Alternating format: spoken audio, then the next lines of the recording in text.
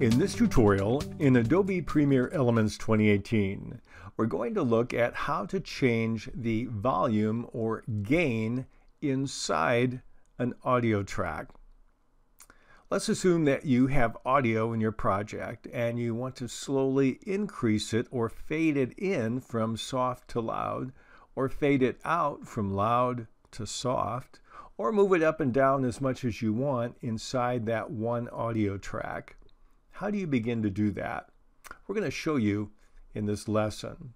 So I have a video track on the screen with no audio. If I play it, it's just some books moving across the screen as we pan from right to left. And we'll add some audio. I could go ahead and use external audio and put it in my project assets, but for the sake of this tutorial, we're going to use some internal audio in Premiere Elements 2018. So I'm going to move to the toolbar to the right, click on the music symbol. That will add some audio. I'm going to click on the Funtown option, drag and drop it down at the beginning of audio track number 1. And then when it's all done, I'll just click on the word Done. We'll close our window at the right. Now I notice that the audio is a lot longer than the video, so we'll make them the same size. I'm going to reduce the magnification of my two tracks, and then I'll take my mouse and hover it over the audio track. It will turn into a red bracket with two black arrows. I'll hold the left mouse button and drag, and we will trim it to match the size of the video. And then we'll change our magnification back to something larger here. So now we have both audio and video. Let's see what it looks and sounds like now.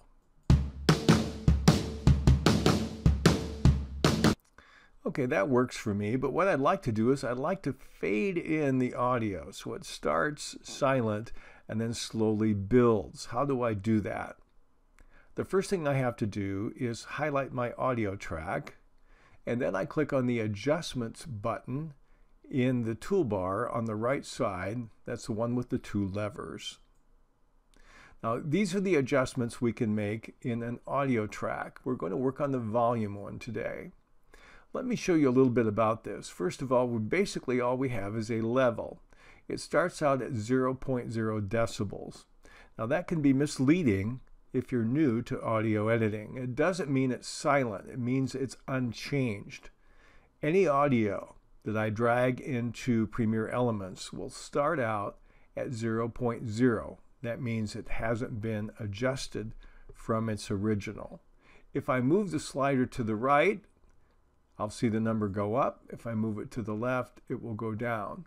If I want to turn it back to this normal volume, I simply click on the Reset button, and that's how I change it. But right now, this would change the audio for the entire length of the clip. All I want to do is change something at the beginning. To do that, I need to keyframe my audio. So let's do that. In order to turn on my keyframing abilities, I need to click on the small stopwatch to the left of the word Fix. Now I've got a much larger editing panel. Now another thing I'm going to do is I'm going to change what I see below my screen here, below the preview window. The audio track has a little right arrow. If I click on it, it'll turn to a down arrow and it will get a lot wider. It gives me some swirls at the bottom, and it also gives me a yellow line. This line is my volume line. It is my 00 on the screen up here, and we'll be able to see the impact of the changes I make here. So in order to change the volume level for part of the track, not all of the track, I need to keyframe. That means I need to say at a certain moment in time, I want the volume here, and another moment in time, I want the volume to be different. So I take my current time indicator and I can drag it left or right, and you notice this one is tied to the current time indicator below the project. Where one moves, the other moves. Now in Premiere Elements, if I want to know where I am with my current time indicator, I look at the numbers below the preview screen. I wish they were replicated up here in my adjustment screen, but for some reason they're not. But this tells me where I am.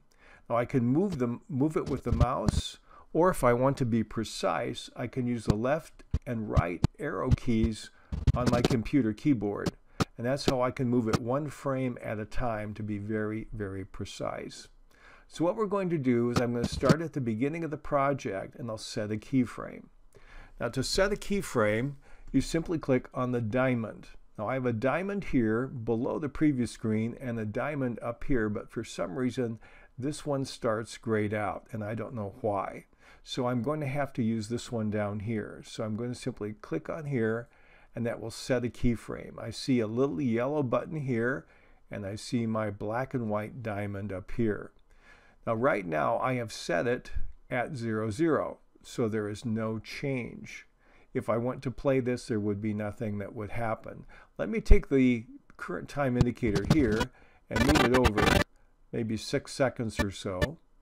And now I can set another keyframe by clicking a diamond, or I can set a keyframe simply by changing the value.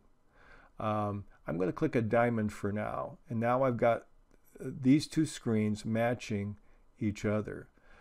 The value I just set in both cases is the same as the normal value. So if I play this, nothing will happen. If I want it to fade in, I need to change the value at the first keyframe. To move between keyframes, you simply click the left or right arrow. Here's the left arrow, and now it's grayed out because I have no keyframes to the left of it. If I click the right arrow, the right one is now keyed out because I have no keyframes to the right of it. If I set another keyframe over here, we'll do that for fun. Now I can move back and forth by clicking the arrows, but now the value is all the same, so it really doesn't matter. If I want to remove a keyframe, I can right-click on it and click on Cut, and it will take it away. So we're going to move to the initial keyframe, and we're going to say when we start out, we want the volume or the gain to be lower. There are two ways I can do that. The first is simply to move the slider. So I'll take this and move it back. Now it's at infinite 0. And if I look below the previous screen, it gives me a visual representation of the volume. I could also take the keyframe here and move it up and down using the mouse any way I want. You can also slide, on either screen, you can also slide the keyframes to the right or to the left to change the moment in time. The farther apart they are, the slower the volume will increase. The closer they are, you notice the tighter the angle down here below the previous screen. So this controls the apparent speed of the volume increase or decrease. So that's how you begin to set keyframes at the beginning.